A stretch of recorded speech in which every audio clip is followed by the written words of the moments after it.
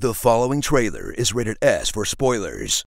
From the company that's single-handedly keeping the adventure game genre relevant comes their biggest challenge yet: making a story out of a block-building simulator for 8-year-olds. Minecraft Story Mode. Enter the blocky lo-fi world of Minecraft, where everything is basically like the Lego movie, until Pee Wee Herman summons a Lovecraftian monstrosity that only you can defeat by doing the absolute minimal amount of interaction you need to call something a video game. Slip into the cubic armor of Jesse, an unlikely everyman protagonist, voiced by lovable rat chef Patton Oswalt, or whoever did the female version, I guess.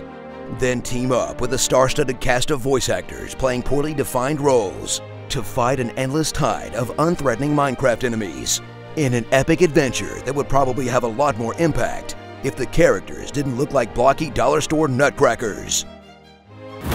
Uncover Telltale's devious strategy to mine money out of children, as Story Mode delivers a self-contained 4-episode arc that draws you into its world and characters, then gives you just a taste of one-off adventures with a cast you know and love in Episode 5, before locking the rest of the story behind paid DLC, in a brilliant plan to turn their lowest effort product to date into an engine to separate parents from their cash through the time-tested medium of whining offspring. Because if we know one thing about this world, it's that kids will buy literally anything with Minecraft in it. Experience yet another iteration of Telltale's formula, which you've probably already made up your mind to love or hate at this point, where you'll mostly just watch events play out with little to no input, then miss the QuickTime event the first time through because you forgot this was a video game.